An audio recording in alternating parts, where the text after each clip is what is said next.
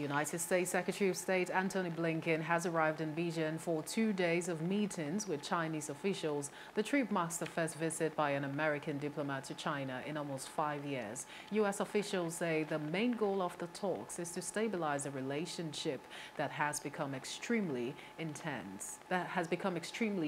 It comes nearly 5 months after an earlier Blinken visit was postponed following the flight of a suspected Chinese spy balloon in U.S. airspace. Both sides have made clear they do not expect major breakthrough. China staged military exercises near Taiwan, which Beijing views as an integral part of China. The U.S. maintains close ties with Taiwan's democratically elected government. Hello, hope you enjoyed the news. Please do subscribe to our YouTube channel and don't forget to hit the notification button so you get notified about fresh news updates.